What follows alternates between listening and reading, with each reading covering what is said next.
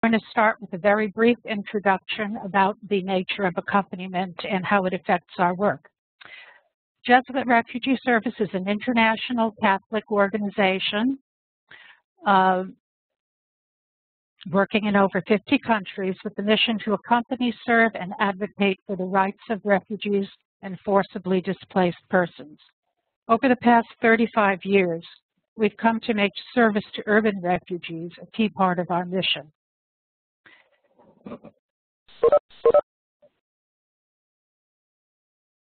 Accompaniment is the fundamental principle that JRS uses as its approach to all refugee programming.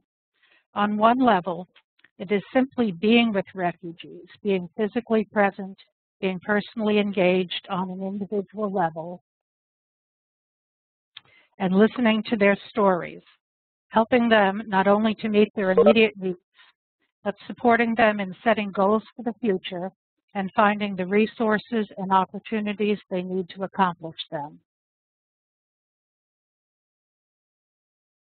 In an urban environment, accompaniment is usually aimed toward helping refugees overcome isolation, whether caused by trauma, poverty, or cultural barriers, and to achieve some degree of integration into the host community. This requires listening to concerns, not only of refugees, but of local residents as well, understanding the impact that refugees may have on their lives, encouraging them to extend a helping hand, and finding common solutions to problems in order to lay the foundations for a more inclusive community.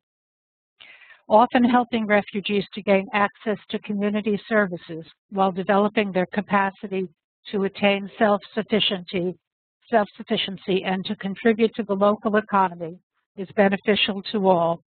Accompaniment then has both an ethical component in that it means acknowledging and affirming human dignity, and also a pragmatic aspect in that it encourages people to recognize and employ their existing talents and to develop their potential so as not to remain dependent on others. Because it is based on individual relationships, it also helps to ensure that the support we offer is the support that people actually want and need. So I'm now going to introduce our speakers who will discuss how accompaniment shapes our urban programming. And our first speaker will be Beatrice Gikonyo, speaking from Nairobi. And just 1 minute while I turn this over to Beatrice.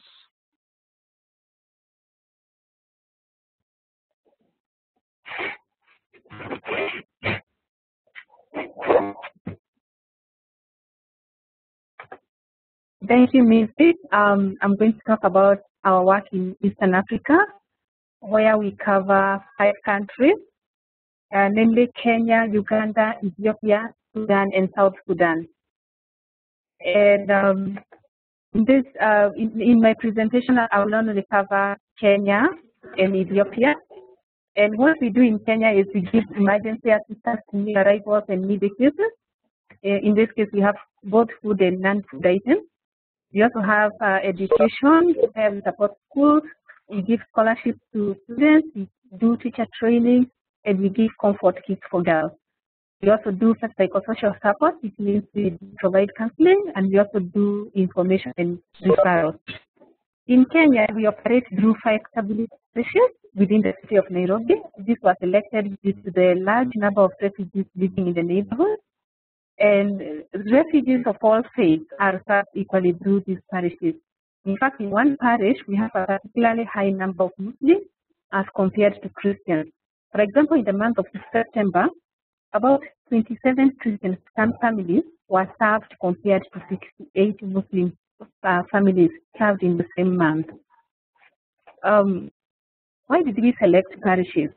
This is because being community structures, they help to build bridges between refugees and local residents. And ordinarily, parishes give help to the local poor. So this ensures that our assistance to refugees is not seen as, favoring just one group of people. In these parishes, JRF are supported by refugee workers. We call them helpers, and they are normally appointed by their community. The helpers work 2 days a week, and together with JRF staff, regularly visit the sick at home. They visit new arrivals. They go to see needy and vulnerable cases at home and in hospitals as an expression of hospitality to these refugees. The visits are meant to welcome the new arrival and to show solidarity and compassion with each individual facing difficulties. Like I said before, the program supports refugees with both food and non-food items, rent and clothes for a period of 4 months. In addition, the sick and elderly and new babies are provided with food supplements as well as psychosocial support. And during the home visit, staff are able to assess the level of need or vulnerability as well as the living conditions of each family to avoid using one-size-fits-all standards in providing help. JRS Kenya also works with partner agencies to ensure refugees receive services that we do not offer. For example, for medical services, we refer refugees to 5 medical centers. We also provide refugees with information on how to register with UNHCR and the Government Department of Refugee Affairs. In Ethiopia, we run a refugee community center which offers a public library, a daycare center, a cyber cafe, computer training, and English classes. The center is a unique one. It is the only one of its in the country. Refugee representatives, again elected by their communities, are involved in decision-making in all matters concerning the center. Here, refugees come to meet and talk to each other. Even they do their own group meetings, and they also come to use the cyber cafe for free and also the public library. The refugees have a place to share with one another their joys and problems, communicate with family and friends through the internet. The daycare is free and takes care of children who are below school-going age. This allowing their parents to go out to work and use their capacities and skills for an income without really having to worry about child care, which is expensive and unaffordable to most. Household incomes are therefore increased, and thus improving living conditions. All the children come to play after school hours, and various facilities are provided for different sports. Refugees come from all over the city of Addis Ababa, and this has led to a request that JRF considers establishing 2 more refugee community centers in different parts of the city. The public library has been useful to high school and university students as the cost of buying textbooks and other reading materials is quite high. This enables them to compete equally with their local peers.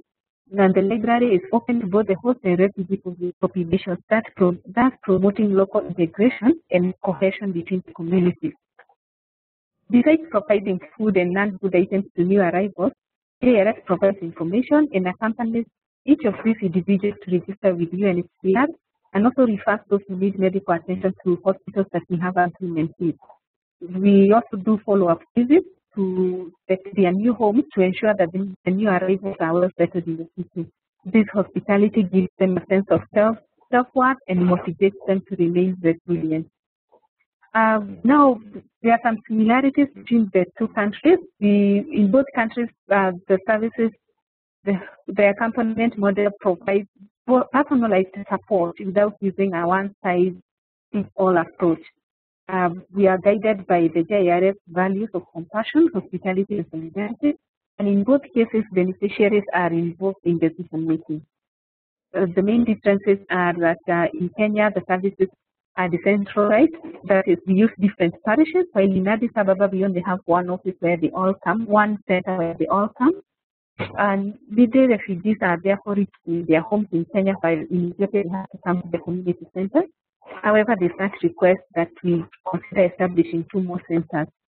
Our big challenges have been that this model is labor and time intensive. However, this is balanced by the fact that the refugee helpers and community leaders are empowered with skills and knowledge that they use to help their communities. This multiplies our outreach.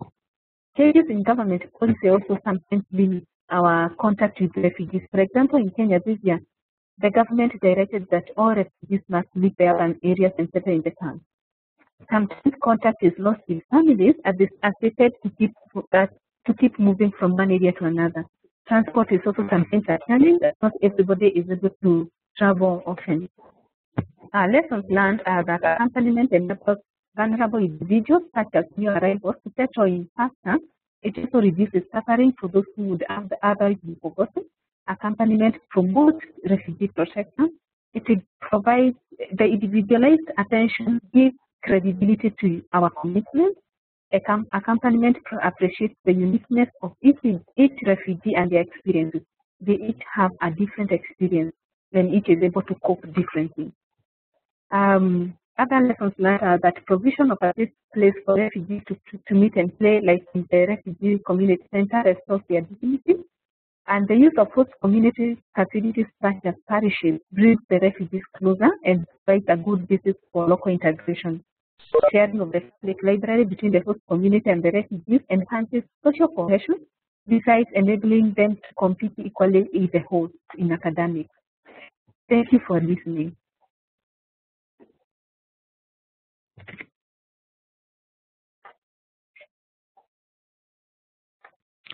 Thank you very much, Beatrice. Now I'd like to turn the program over to Junita Calder from JRS Asia Pacific. Junita, please, Beatrice, would you please pass the ball to Junita so she can begin? Look for her.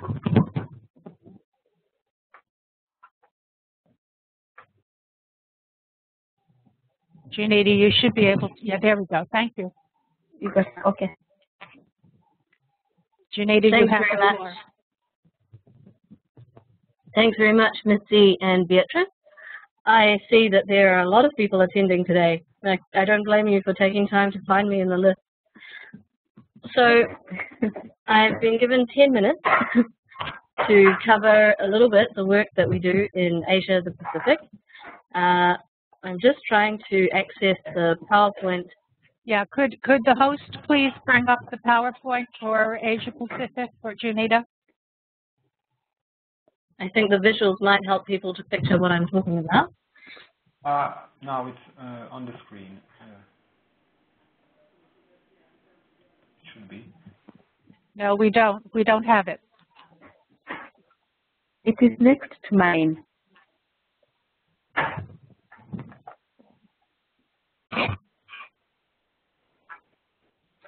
Well, in any case, I can begin to describe a little bit our work. The first slide is actually just a map that will show you the countries that we work in. In Asia Pacific, JRS works across 7 countries. In 2 of those, we actually work with internally displaced people in rural settings. So that's in Myanmar and in Mindanao in the Philippines. The majority of the rest of our work, however, has come to be based around urban refugees and detention centres as well. And what we find is that quite often our urban populations are based in cities, but families are split. Some of them are sometimes also in detention centres. So as we accompany people, we realise that we can become quite a useful link for families who are separated. So I'll give a little bit of information about some of our detention work tonight as well. Junita, could we stop a minute? Host in Geneva, we still do not have the PowerPoint on view. Could you please check that for us?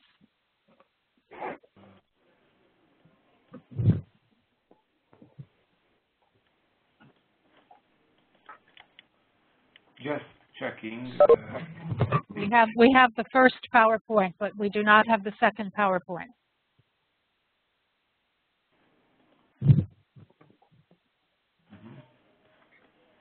Just a moment. Please let me know if there's anything I can do. Trying to share the file once again, because it seems it's shared. I just take back the role. There it is. I see it. Thank you. Thank you. So then now, if I give the role to you back, then you might be able to change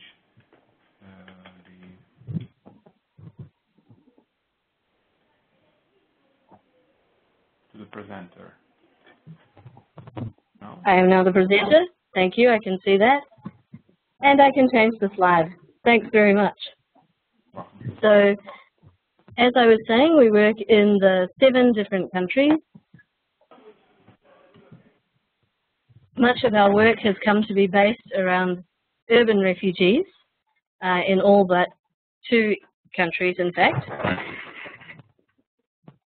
However, even within those 2 countries, even within those 4 countries where we work with urban refugees, we have 2 quite distinct contexts. One is in states that have signed the Refugee Convention. I call them convention states, and they include Australia and Cambodia. And the other is in states who have not signed the 1951 Convention or its optional protocol. And those countries that we work in are Thailand and Indonesia.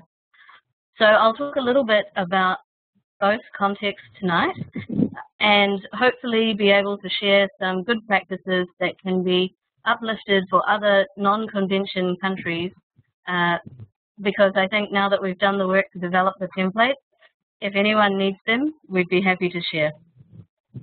I'd just like to acknowledge that I'm very privileged to be speaking in a regional role, so I have the chance to overview many of these pieces of work and suggest collaboration, also with other partners, which is something that JRS really values. There's no way that we could reach as many people or that our accompaniment would be as useful if we couldn't make meaningful referrals to specialist service providers. I also wanted to mention that we use home visits a lot in the Asia-Pacific region when working with urban refugee populations, but I think Beatrice spoke a little bit about it and Zareen will give some more solid practices in a minute, so I won't focus too much, just to say that we have some real caseworker heroes who go every day around the big city that is Bangkok and also in Indonesia to visit people in their homes. So in the convention countries, Australia and Cambodia, where we work, as I mentioned, some of our work is in detention, others is in the community. I would like to share the words of one of our workers in Cambodia. Soni, who is a refugee herself, has worked for a long time in Phnom Penh helping people to adjust to life there. And when she speaks about her accompaniment approach, she says, first, I have to be friends with them. I sit down and listen to their story. Sometimes I cry with them. Sometimes I laugh with them. Sometimes I even share with them my own story, and we are happy together and sad together. I go to market with them and explain to them about the local food and how to bargain. I help them find a house, and I try to make something smooth with the landlord. And I go back again to see how they are getting on. I receive and listen to many phone calls every day. Sometimes I have to be a bit strong with them, offer them tough love to help them survive. And that quote that I just read to you is actually from a beautiful video that JRS Cambodia has made about their accompaniment work. I provided the link in the PowerPoint on the previous slide, so if anyone would like to watch and learn some more from that, they can. Similarly, I provided another video link for JRS Australia's work, so I hope you'll take some time to check that out. I don't want to take too much time from all of you today, though, so I will move on to the non-convention countries. So in Thailand, JRS helps urban refugees with some emergency assistance. We do cash transfer programming for people who are really stuck, homeless or at risk of exploitation and need help to survive in Bangkok. We also have a child protection project, which is an implementing partnership with UNHCR, and have been doing some protection assessments these last 4 months that has helped a lot of children avoid street homelessness, which has been a great success.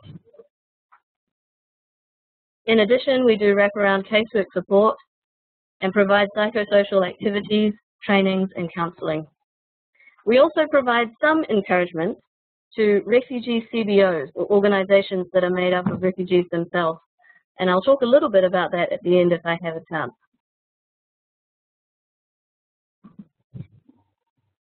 Here's an image of one of our caseworkers taking one of our child protection clients to UNHCR to register and start his RSD process. So in order to do all of our work, we've actually had to develop an interpreter training manual, because without reliable community interpreters, there's no way that we could really connect with people and find out what their needs are. So the next few slides actually go through the interpreter training that was developed. You can see it's quite specific down to the time frame of the training day. And this is something that we'd be happy to share if anyone else needs some fresh ideas of how to help community interpreters to develop professionally and also to work on some of the challenges that we find are faced in doing real accompaniment with refugees, such as the changing position that people might have in the community.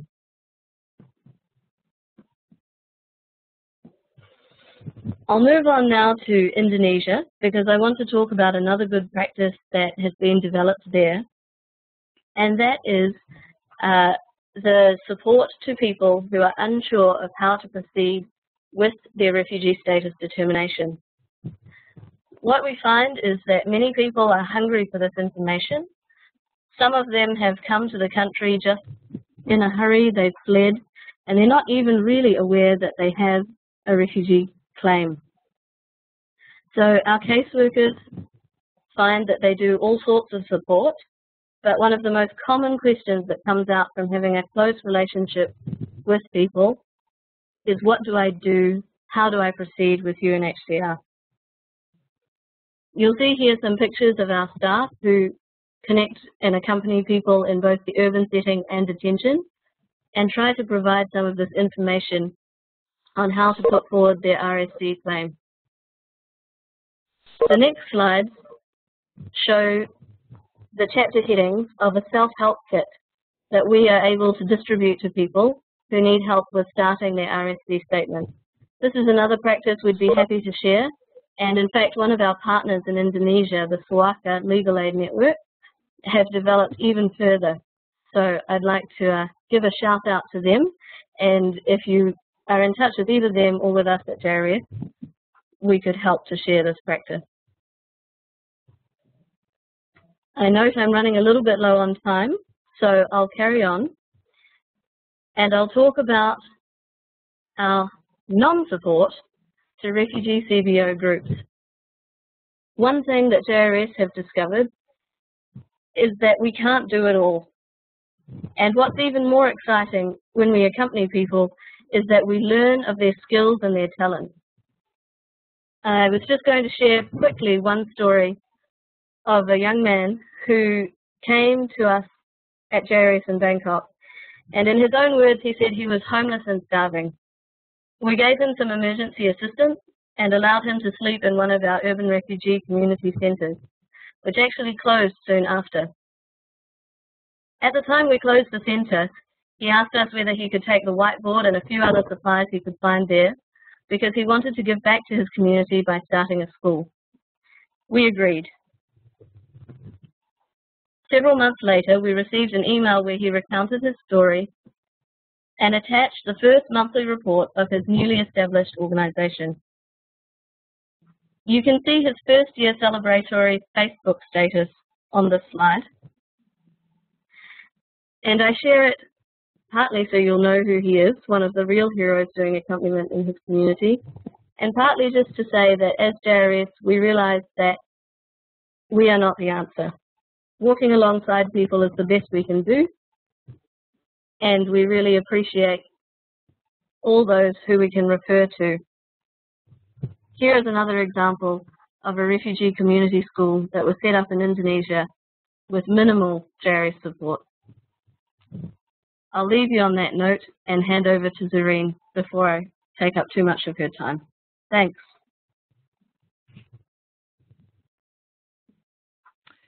Thanks for that marvelous presentation. And now, if you would just pass the ball to Zareen, she will do our last presentation. Thank you.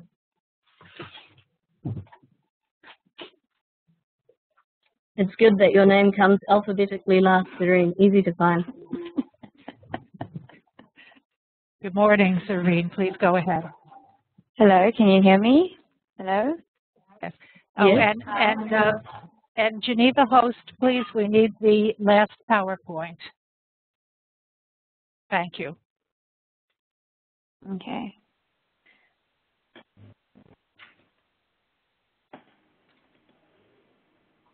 I've been having some issues with seeing the PowerPoint, so I might have to do mine blind if it doesn't come up.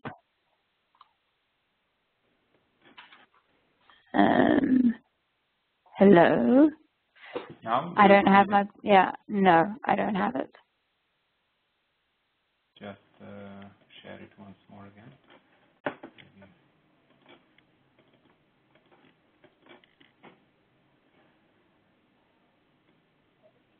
Everyone will just wait one more minute and see if we can get the PowerPoint on screen for you. There it is. Okay, I can't see it. I can see the subject bar, but I cannot see the presentation. So I might, there we go. Okay, Yeah. got it. I've got it. Okay. Afternoon, everyone. Thank you to Beatrice and Janita and Mitzi. I'm going to be doing the presentation from a point of view of a holistic approach that we adopt in the Middle East. And for the purpose of my presentation, I'll use the term refugee, but I'll be referring to both internally displaced people and refugees. It's just simply to save time.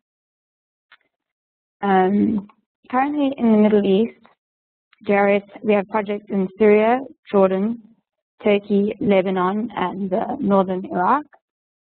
We've been present in the region since 2008, and initially we had much smaller projects to start with, and in the last 2 years, because of the conflict in Syria, our projects have expanded quite significantly. Our main services that we offer is we do emergency support, so in the form of food support, whether it's vouchers, food baskets, or cooked meals, non-food items, cash support for rent. We have educational and psychosocial services, and then very basic healthcare in the form of some clinics in some areas, medical support for people with chronic illnesses, or referrals. Our other presentations mentioned home visits, but I'm going to focus on them a lot more because they're really one of the defining features of our work here in the Middle East. Basically, home visits are the core of our work, and everything else flows from this. Through home visits, we're able to assess families' needs, to create a relationship with them over time that is mutually trusting. By virtue, home visits allow us to preserve people's dignity by not forcing them to have to queue for a long time outside our centers. And we also deal with them as a family, as a unit, and then often feedback that we get is that they feel that they're not seen as just another number when they work with JRA. Our home visits teams are always gender balanced, and we encourage as much as possible for there to be religious diversity on the teams as well. And there's always a mix between refugee or displaced people in the home visits team and people from the host community. We have a fairly flexible approach because it's basically a mobile team, so we can easily change or expand our areas of work if need be. And another important thing is that any area we operate in, we make sure that we have very good relationships with community leaders, or as strong relationships as we possibly can, whether they're religious or municipal. Good practices that have come out of the principle of accompaniment is that we use home visits as a way of basically talking to people and informing them of things that they need to know, their basic rights as if they're outside of their country, refugees, services that are available to them. We generally encourage them to register with the UNHCR and all the different processes and how they can go about that. And also it's where we're able to inform people of other organizations who might be better positioned to help them. It also provides us with an insight into people's living conditions and to household dynamics, which can be quite useful when it comes to protection concerns. And we are able to tell them how they can access local amenities, schools, and healthcare in the area. On every home visits team, we basically sort of have an outreach component.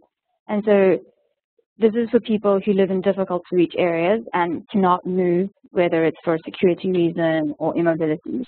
And more often it's easier for us to go to them than for them to try and make it to us. And during home visits, it's also an opportunity when we encourage families to leave their homes or wherever it is that they're staying and come to one of our centers, whether the purpose of that is so that they can register with us or to pick up a food basket or come to the center for some educational activities or something. And the point of that is that when they simultaneously come to the center for one service, they're also accessing or receiving information about others. And it's also a chance for them to engage with other people that are maybe in a very similar position to them, and it helps them sort of create a sense of community and to step out of being isolated, which is one of the big problems urban refugees face. By spending time with people in their homes or private space, you're able to create a relationship of trust.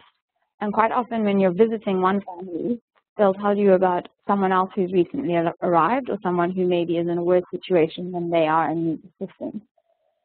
For our work here in the region, this word of mouth network has proven to be the most efficient in our experience. This is backed up, of course, with like having databases of contacts, bulk messaging, one-on-one phone calls, and using social media. And it's happened fairly regularly that a family, for example, has left Syria and arrived in Jordan or Lebanon, and then they've sought out JRS in the host country based on a prior knowledge of us from somewhere else. We also prefer, our approach is rather instead of only giving one service to thousands and thousands of families, we would rather serve a smaller number of families, but with at least 3 or 4 different services. So you can give one family, let's say, cash support for rent, plus their children are attending educational activities with us, and a food basket is, they'll receive their monthly food basket from us. So for us, this allows us to be almost guarantee or be much more certain of their well-being and to also monitor how they're coping. So what does a home visit look like?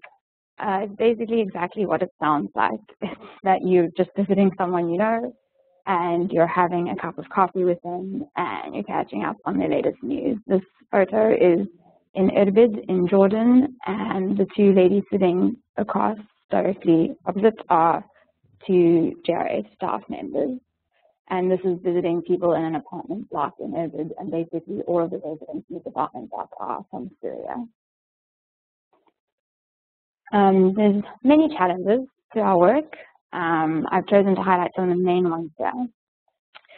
Whilst it's an asset to having people from within the community who are affected by displacement being on your team, it also means that there's quite a high risk of fatigue, because you have to be sensitive to the fact that we might be recreating trauma for some people who've already experienced something similar and now they're working in that again. So it's necessary to be vigilant, to make sure you debrief your teams and make sure they're not visiting too many families in one day. Maintaining contact with families can be difficult because displacement happens multiple times in the Middle East, whether it's for reasons of conflict, eviction, can't afford to pay the rent. So that means it's difficult to keep track of them and follow up. We have something that I refer to as rural-urban communities, which are people who are not in a city center, so they are sort of in the rural areas, but they're not in any formal camp, and so they're basically cut off from access to services, and it's quite difficult sometimes figuring out ways to reach them. And then a difficulty that we face is definitely the cost of transportation in the Middle East. It's very expensive, and this has quite an impact on our programming and on limiting how much we are able to do. More social tensions between your host and refugee or community are definitely a security risk for most of our teams. And it's just something that you're always assessing, you're always evaluating your risk and whether it's okay for the family, for the home visits teams to go out that day or not. We have yet as JRS in the Middle East to develop a tool that is successful at measuring accompaniment. Alternatively, we could use other indicators that show or highlight the effects of accompaniment, but we haven't quite come up with a perfect way to measure it for monitoring and evaluation purposes. Politicization of refugees is a problem. I think it's a problem everywhere, but it's a very volatile issue here, and it can definitely affect our ability to offer assistance to communities, for example, that we know definitely need our help, but we're unable to access them for one reason or the other. And then another thing is definitely making sure that we meet the needs of the most vulnerable refugee communities and not only the most popular by donor standards communities. I took the liberty of giving you a glimpse of how our JRS centers sort of function. I hope you enjoy my little doodle. Basically, this is an illustration that sums up what I've just been saying. So the home visits is a way of driving our programming, and the information we obtain from families while accompanying them helps us to understand what they need the most, and that helps us to adapt our response to them best. The services that I've listed here is coming from the JRS Center. Some centers offer all of those services, and some centers only offer some of them. It just depends on each local context.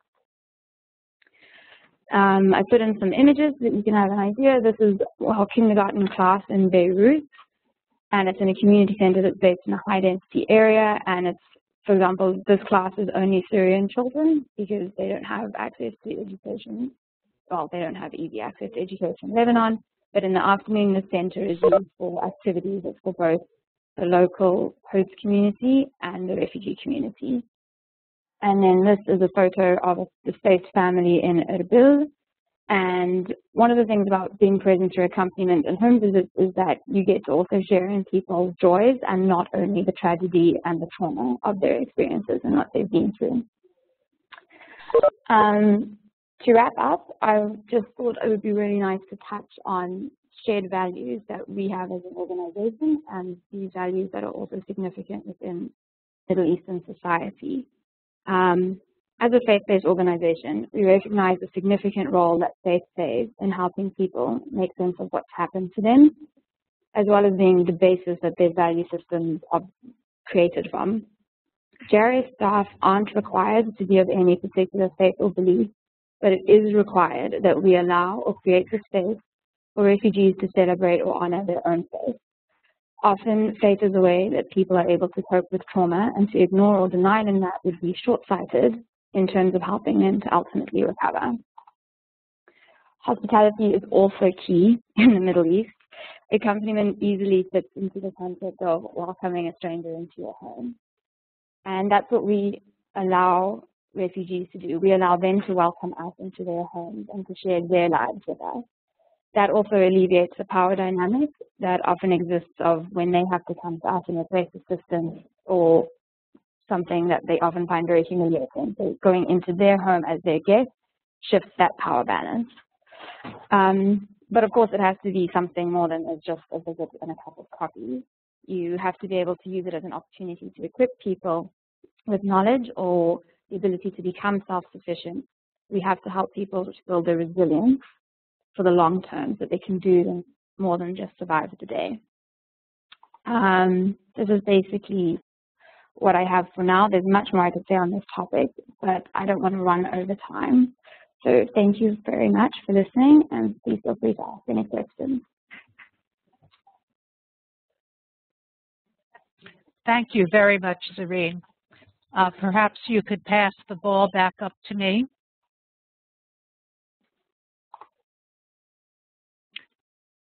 Oh, it bounced back to Beatrice. Beatrice, could you pass the ball? There we go. Okay, thank you. Thank you, everyone, for your presentations. We've reserved some time for questions and answers. If anybody would like to ask a question or make a comment, if you would raise your hand, you see the hand symbol at the bottom of your screen, and I'll try to find you and call on you.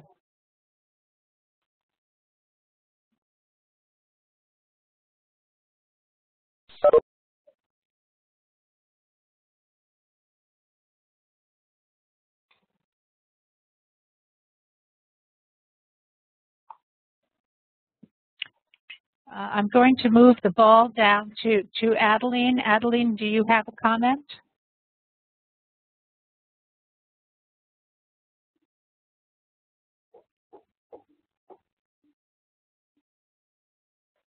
Adeline, would you like to make a comment?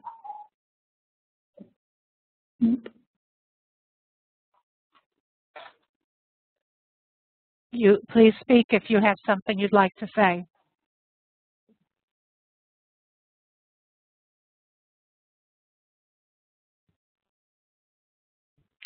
Okay, I don't hear anything. Host, I'm wondering if I'm calling on people. Excuse me, who's speaking? This probably was Adeline, because she's unmuted now. Okay, Adeline, would you like to make a comment?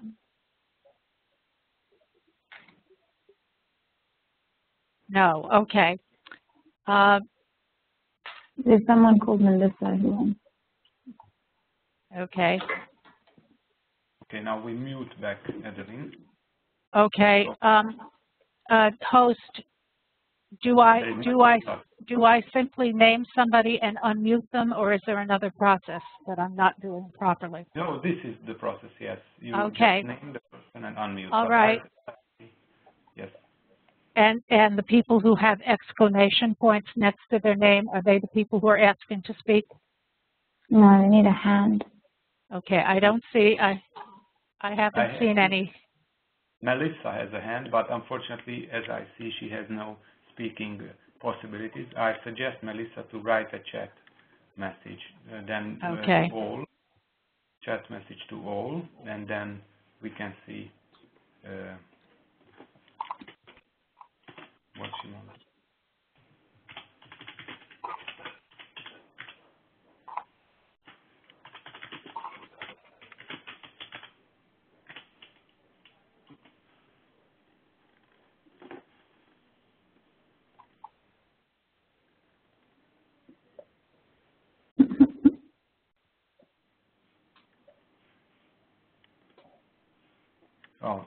So she wrote private, but I shared what she wrote, that she asked that if these PowerPoints will be shared or not.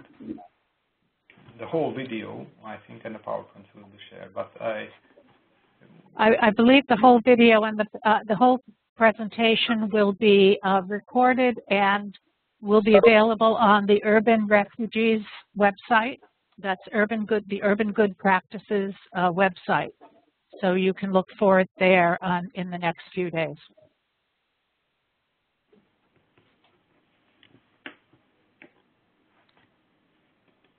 Okay, is there anyone else who would like to make a comment? If so, please raise your hand using the hand symbol at the bottom of the screen. Oh, and Melissa has another question. What is the exact web address? So, of what? Of the Urban Good Practices website. I think if you type in, if you Google Urban Good Practices, it will come up immediately. I'm sorry I don't have the website address in my head. Okay, I'm wondering if any of our presenters would like to make an additional comment while we have this opportunity. No, okay.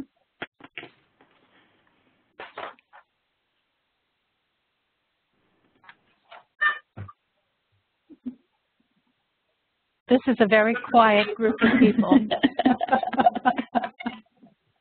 I'd just like to make one comment then. Sorry to interrupt. I see that Ulysses Grant has a question. I'm sorry. I'm sorry. I couldn't hear the name. Ulysses. Okay. Ulysses, please go ahead.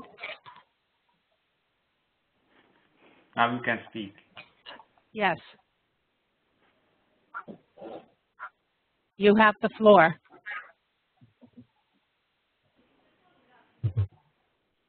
Okay, thank you, Taylor. Ulysses, we don't, yeah. Would you like to text us a chat message? Yes, as I see, he has a question. Okay, I can't see it, Elish. Could you read it for us? Is the interpretation manual available online? That is a question for Janita, I think. Hello there. Currently, the interpreter training manual is not available online, but we are happy to share it through the Urban Good Practices website. I'll arrange to do that with UNHCR this week. Thank you. I see Kristen Lange has a question. Let me give the floor to her. Kristen, go ahead. Christian Lange, yes. Oh, Kirsten.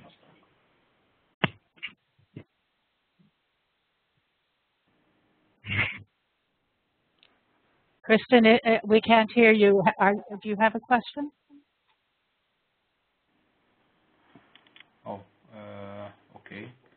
She typed it. All right. Now,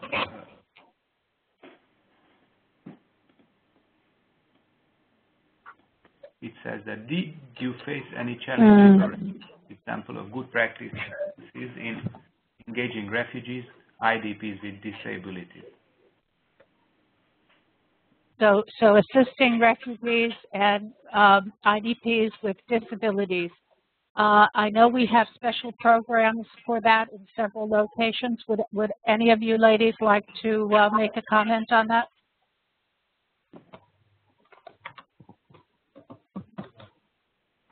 Janita? I can answer. Yes, I think, Doreen, you typed that you can answer. Go ahead, and I'll add something later.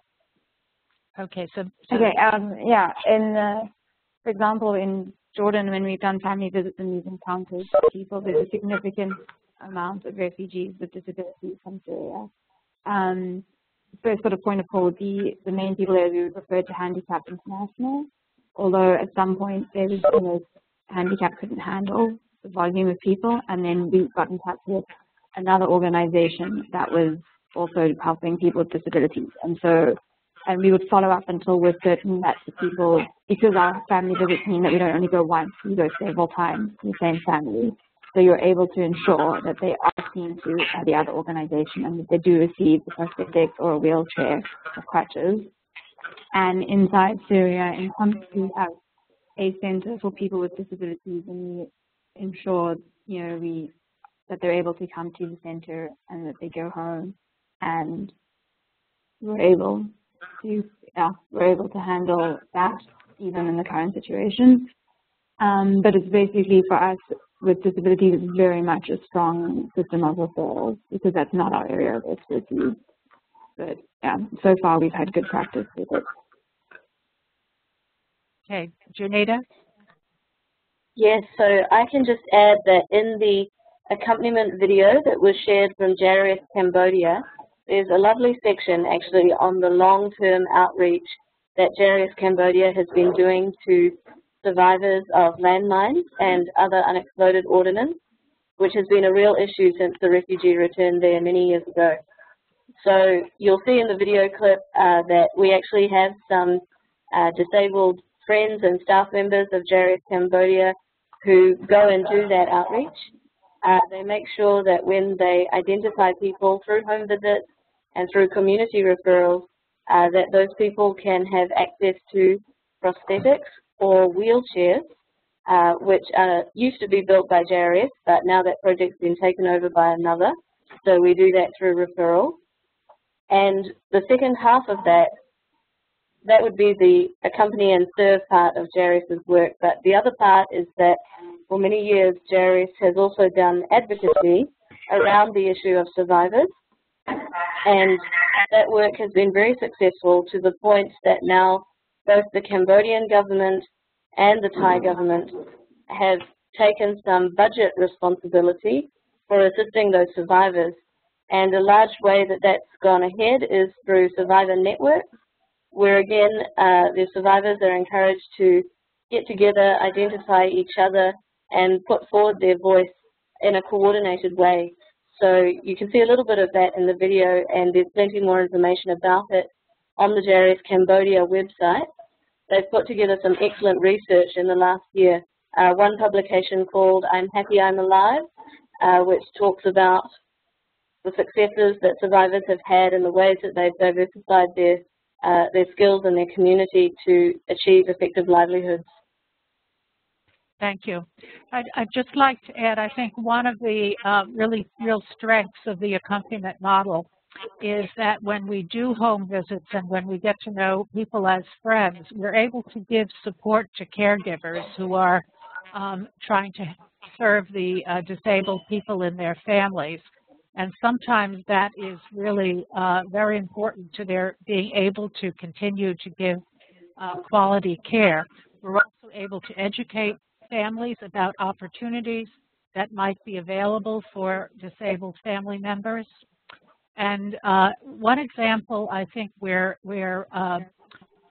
accompaniment has affected our programming was in Nepal. Now, this was a camp-based program, but in Nepal, where in our home visits in the camps, we noticed a pattern of deafness. There were many deaf people, for some reason, in the camp. And our home workers, having noticed this problem and the isolation of deaf adults and children, started a sign language program so that every deaf person in the camps learned sign language and was able to communicate then with their fellow deaf people and also their families when they learned to sign as well.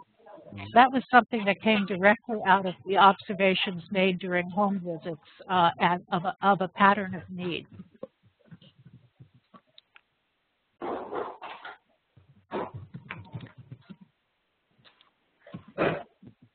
Now I'm looking to see if we have other questions.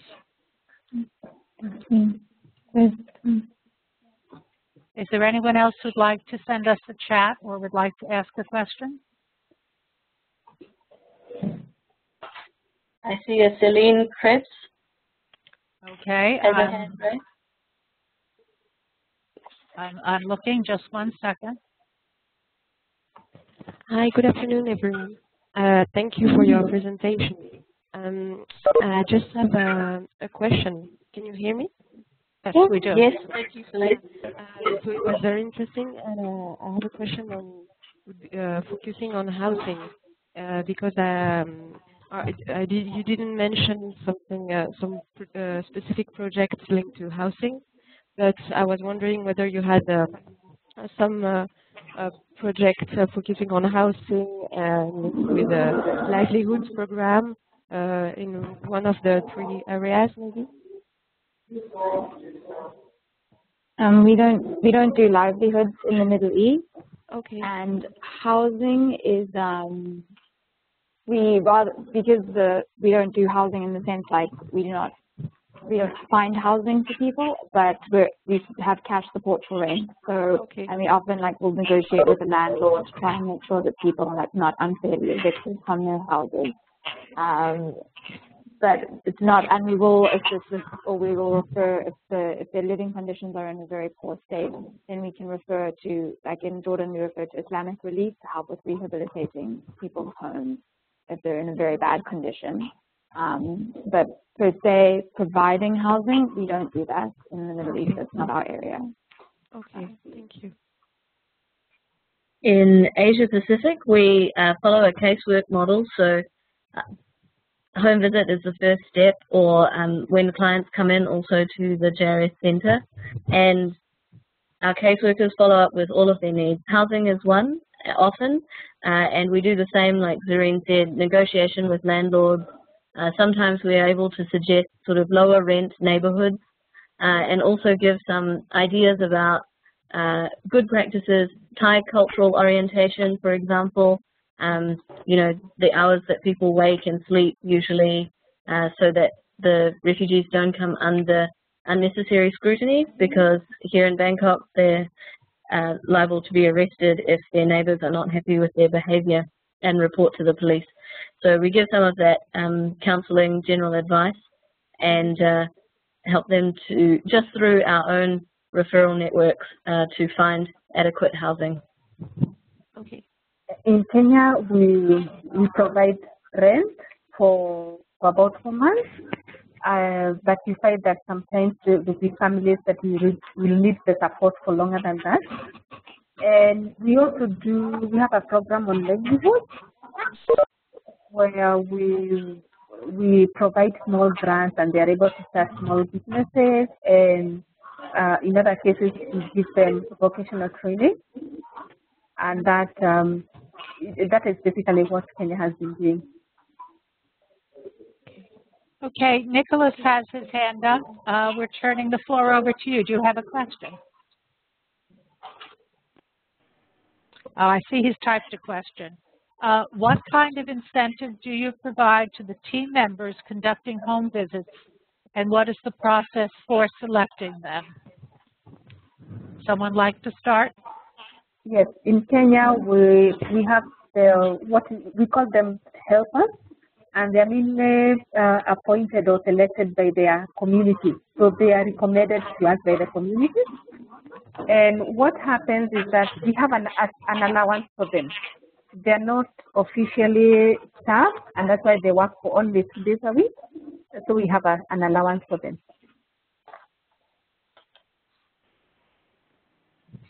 Hello. Yeah, in the Middle East, it depends on which area. It's different from city to city, but they all receive compensation and or the salary. It depends.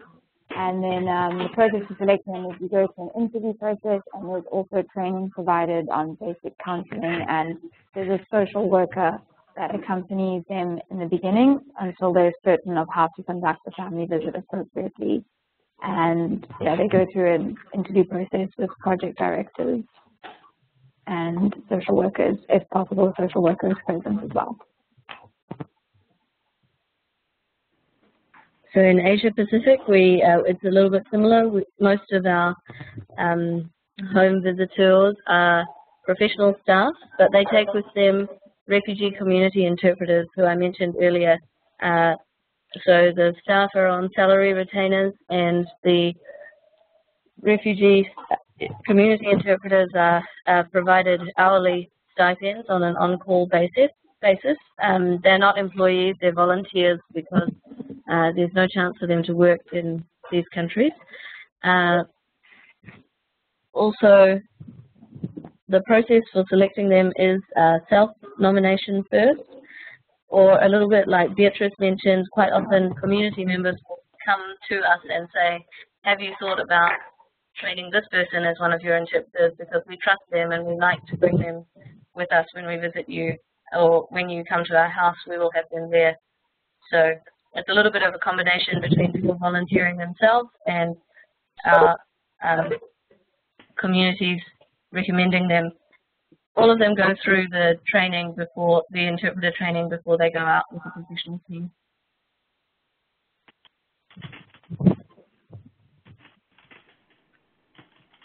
Okay, we've reached the end of our hour.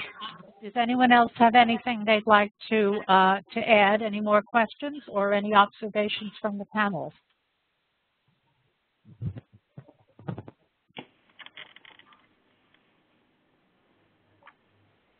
Okay, I'd like to thank everybody for participating. I'd just like to leave you with the thought that although the accompaniment model is, as you've seen, labor intensive, we think that it brings rich rewards for both the people who provide accompaniment, and also, of course, for the refugees we seek to serve. And it is often the very first step in recovery. As people recover their trust, they recover their confidence, and they recover and they learn new means and new opportunities to move forward with their lives. So thank you again, everybody, and we'll close this session.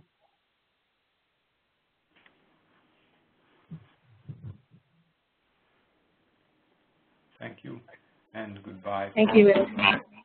Thank Bye-bye now. you. Bye. Bye-bye. Thank you.